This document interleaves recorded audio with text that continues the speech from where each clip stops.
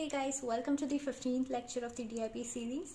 This is Anushika Riski and today we're going to study about sharpening spatial filters. The principal objective of sharpening is to highlight transitions in intensity. Applications of image sharpening include electronic printing, medical imaging, industrial inspection and autonomous guidance in military systems. Now in the previous videos we had learned smoothing spatial filters, right? And smoothing is somewhat equal to blurring. What we had done there is that, suppose if we have an image here, okay, this is our original image and we had mask. So we had the mean filter mask, the box filter mask, which is also called the mean filter mask, and then we had other filters.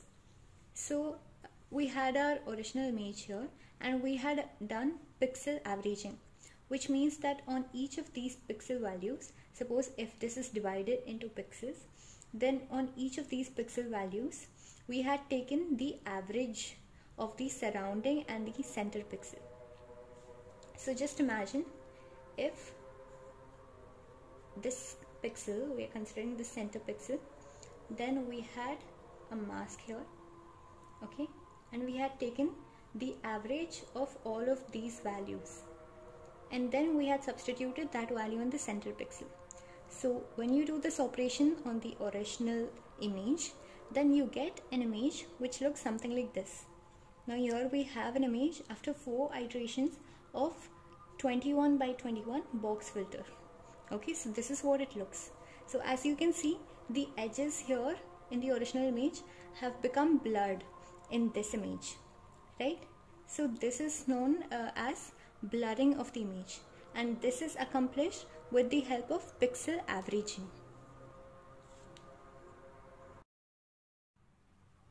Now we understood that if pixel averaging applied on each of these pixels can fetch us this blurred image, how do we reverse the process? That is, how do we sharpen the image?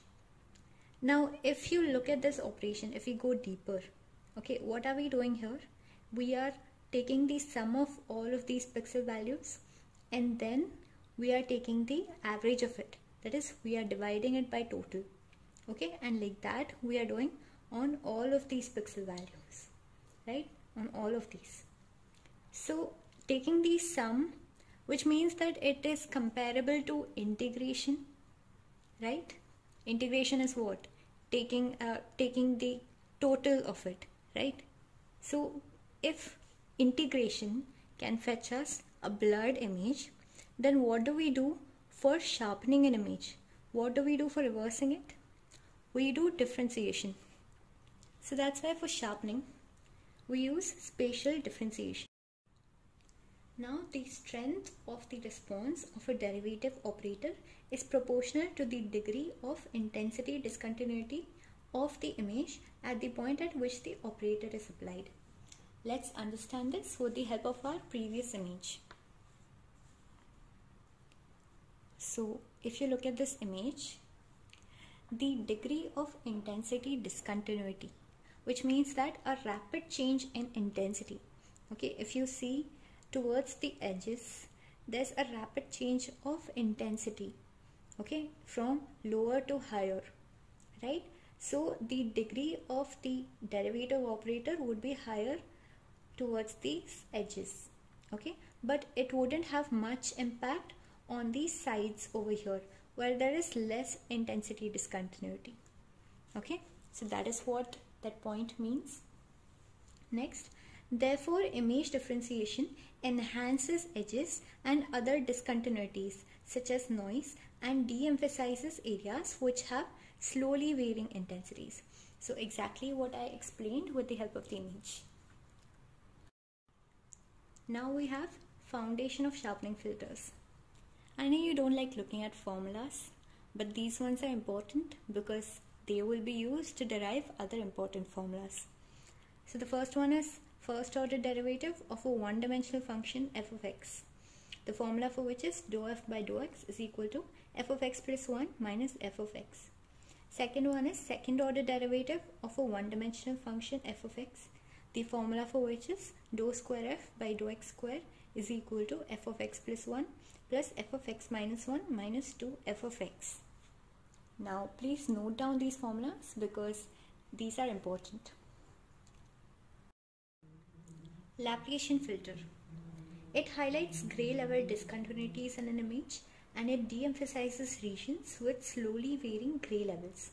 The formula for this is delta square f is equal to dou square f by dou x square plus dou square f by dou y square. Now the formula for second derivative, which we had looked at, was for one-dimensional function, which is f of x. But here we are using a two-dimensional function, which is f of x comma y. That's why we'll change the formula for this accordingly.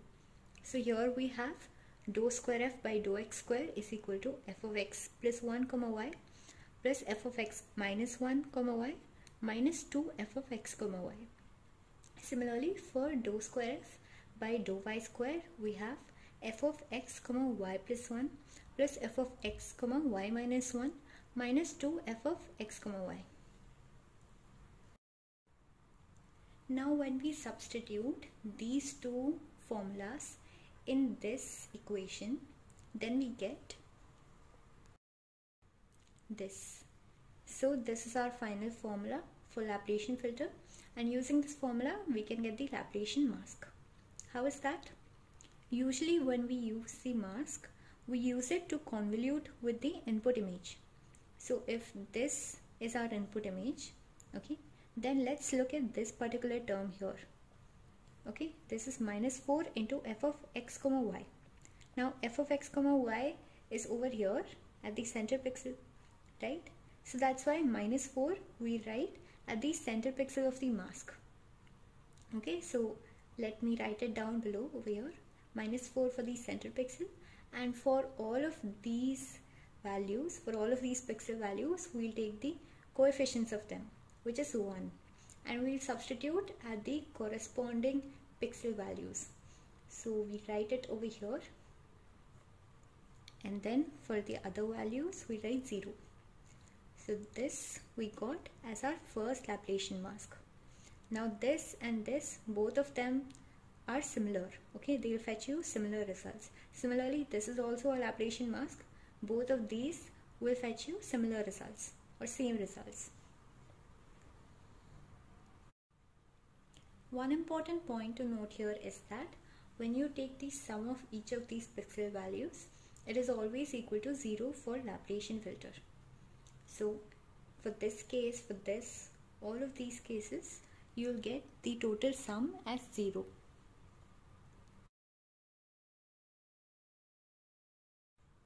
Now let's try solving a question. Apply Laplacian filter on the given image on the center pixel. So if this is our image, this is our input image, we can use any mask, right? So we just convolute this with 0, 1, 0, 1, minus 4, 1, 0, 1, 0. Okay, so this is our mask. So on convolution, what we'll get is that if this is, let me just draw the boundaries for these.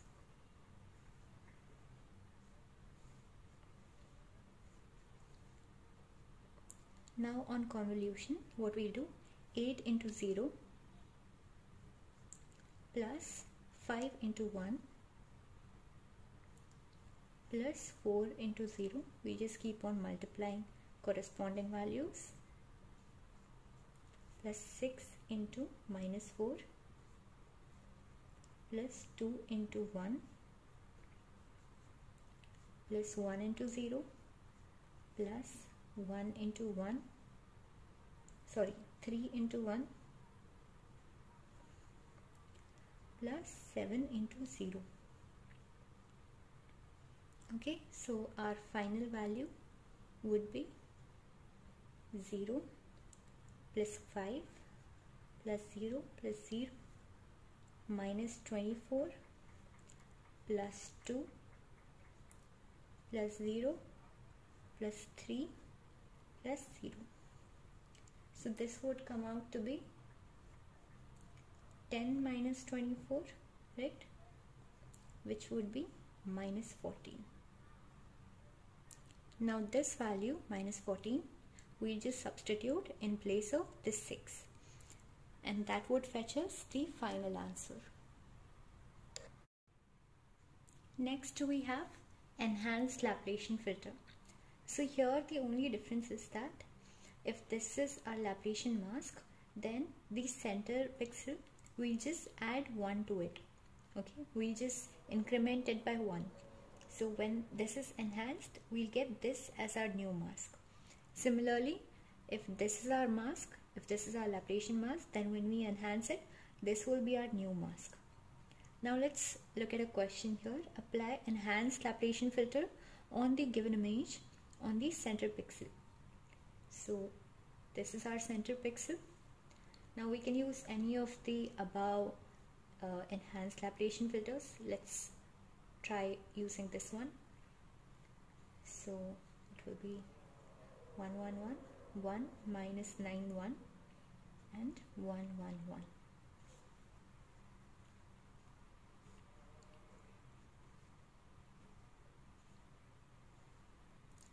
Now for this, we'll get the answer as 8 into 1, which is 8, plus 5 into 1, plus 4 into 1, plus 0 into 1, minus 54, plus 2, plus 1, plus 3, plus 7, right? So for this, our answer would be 30 minus 54, which is minus 24. So this pixel value we'll substitute instead of this center value, and that would be our final answer. Now let's look at one more question here. Apply Laplacian filter on the given image. So we have this pretty huge image here, and we have to apply the mask, Laplacian mask, on this image.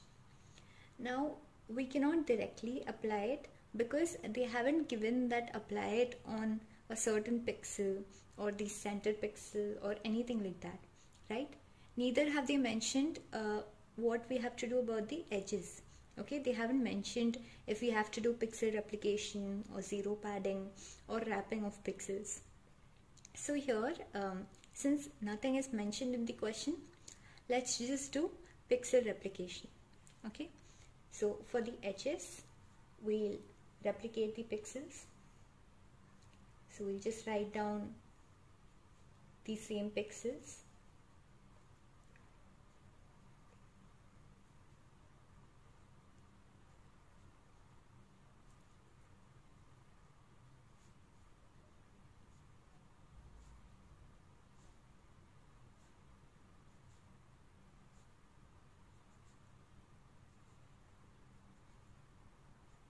Now this is important because you cannot just ignore the elements at the pixel. When we apply the mask, especially on the corner elements, then it is important that we get a proper output image. So that's why we'll do pixel replication. Now let's apply the mask. First we'll apply it on this. Let's assume the origin as the center because nothing is given about the origin as well in the question. So if the center is the origin, then we'll place the center pixel on top of this. So just imagine that you're placing this mask on top of this. So first we'll place it over here. Okay, such that all of these elements coincide with these, and then we have to multiply them. See here we have 1 1 1 1 minus 8 1 1 1 1. Okay, so to make the multiplication easier, what we'll do is we'll just take all the 50s first. Okay, so suppose we have 50 into, how many 50s are there? 1 2 3 4 5 6 7 8. We'll not consider the center one because that is minus 8. So 50 into 8 minus 50 into 8. Now we'll consider the center pixel. So 50 into 8. Okay, so this will fetch us 0. So that's why we write 0 here. Now we'll move the mask to the next position. So we'll place it here. Okay. Again, since all of these are 50, so we'll again get the answer as 0. Next, we'll move the mask one place forward. Now we have to keep doing the same procedure. So 50, how many 50s? 1, 2, 3, 4, 5 into 5 plus how many hundreds? 3 minus the center element, the center element here, which is 50. So minus 50 into 8. So this will give us 450 plus 300 minus 400. So we'll get the answer as 150. Okay. So similarly, we have to keep doing this. Okay. Now we'll move it one place forward. So this will become our center element and this will be our matrix. Okay. And when we do this, we'll get the answer as 50 into 1, 2, 3, 3 times plus 100 into 1, 2, 3, 4, 5. So every time we just have to not include the center element first while adding. So these are 5 and then we'll subtract it 8 into the center element. So this will give us 400, 150 plus 500 minus 400. So this will again give us minus 150. Okay, so when we keep doing this, okay, once we reach the end till here, and then we have to shift it downwards. So the next thing which we'll consider is these set of pixels. Okay, so we have to keep doing this until we get all the results. So 0, 0, then we got 150, then we got minus 150. So when we keep doing it, we'll get the answers as follows.